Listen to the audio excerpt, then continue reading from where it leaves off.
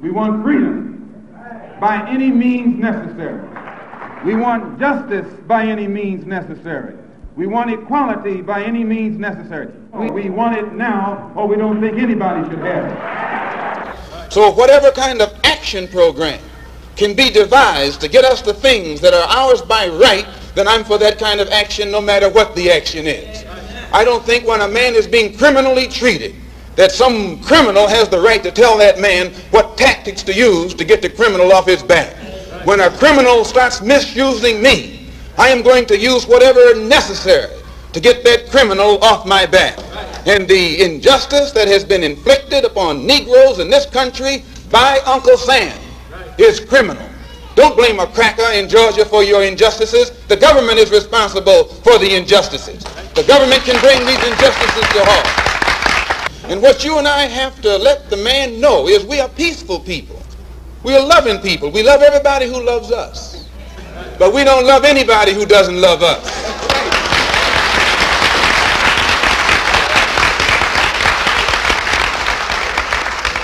We're nonviolent with people who are nonviolent with us.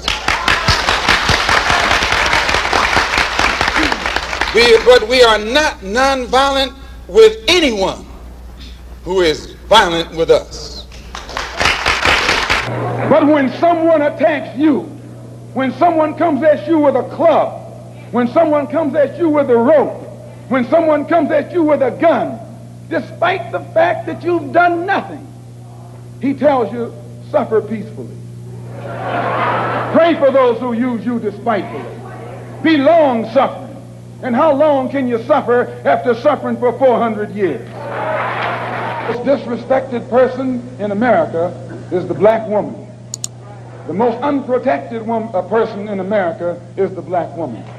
The most neglected person in America is the black woman. And as Muslims, the Honorable Elijah Muhammad teaches us to respect our women and to protect our women. And then the only time a Muslim really gets real violent is when someone goes to molest his woman. We will kill you for our woman.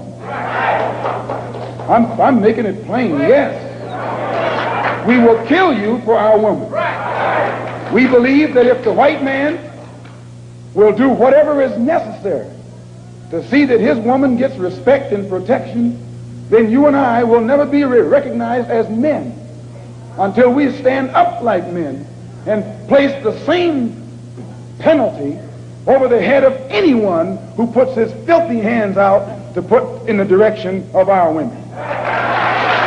That whenever a people come to the conclusion that the government which they have supported proves itself unwilling or proves itself unable to protect our lives and protect our property because we have the wrong color skin, we are not human beings unless we ourselves band together and do whatever, however, whenever is necessary to see that our lives and our property is protected. And I doubt that any person in here would refuse to do the same thing were he in the same position.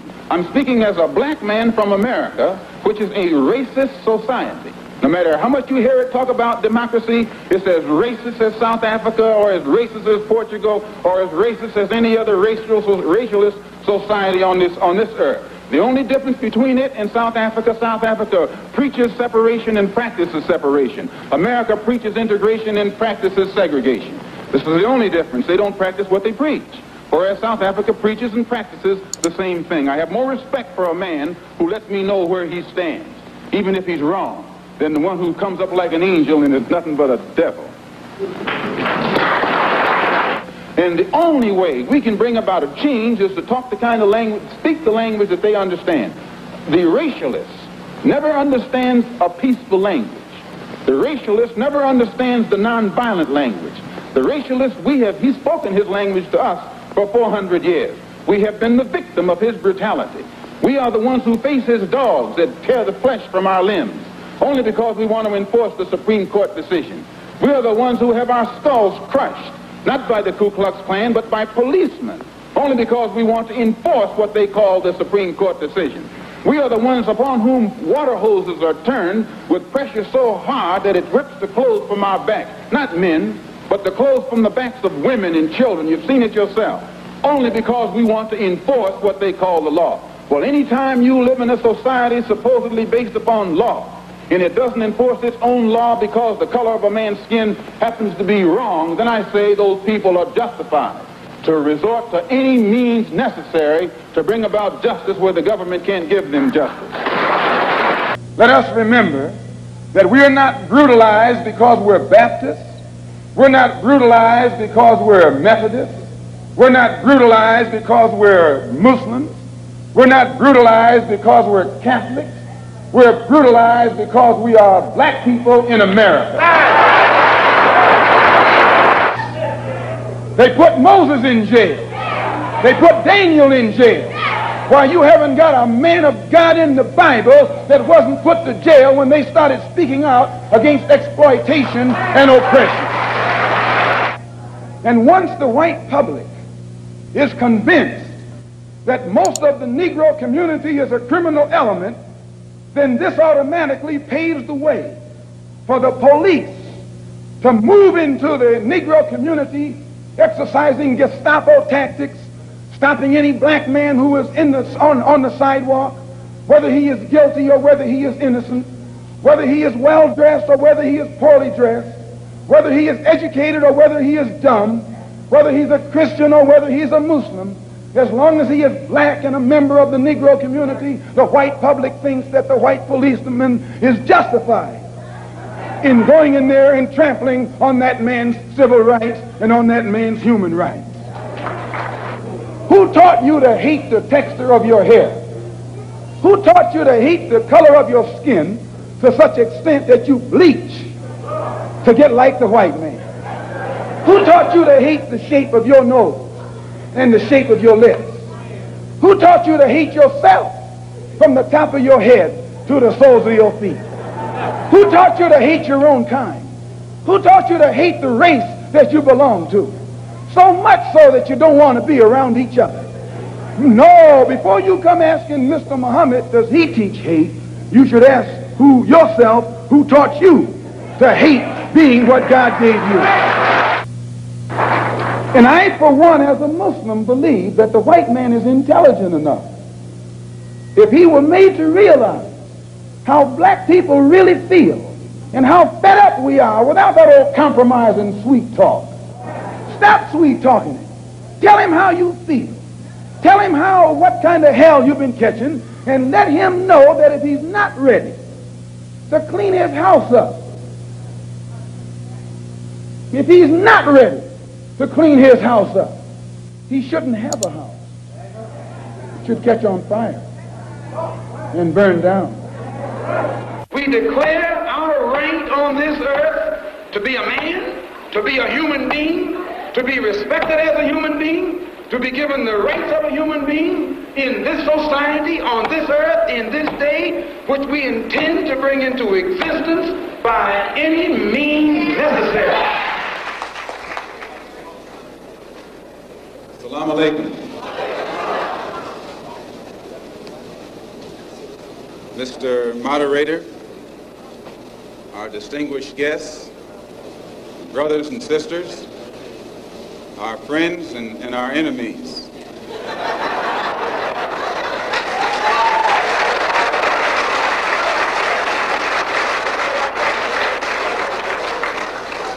Everybody is here.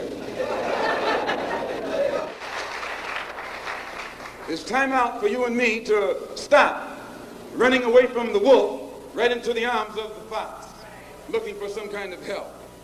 That's a drag. He's trapping you. He doesn't call it violence when he lands troops in South Vietnam. Please. He doesn't call it violence when he lands troops in Berlin. When the Japanese attacked Pearl Harbor, he didn't say get nonviolent. He said, praise the Lord, but pass the ammunition.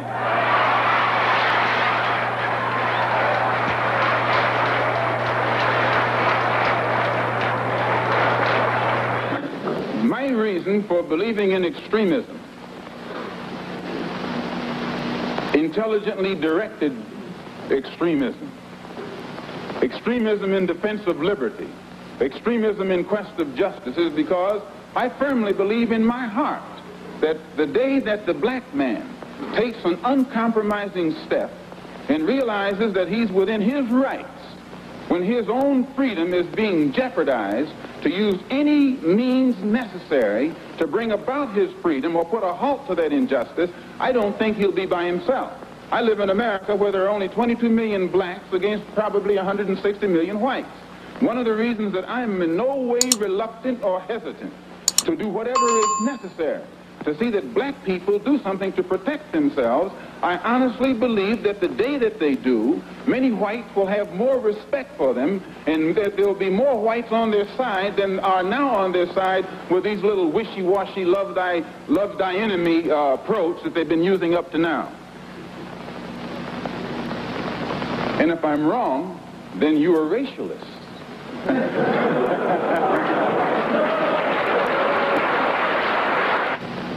And I might add in my conclusion, in fact, America is one of the best examples when you read its history about extremism. Old Patrick Henry said, liberty or death. That's extreme.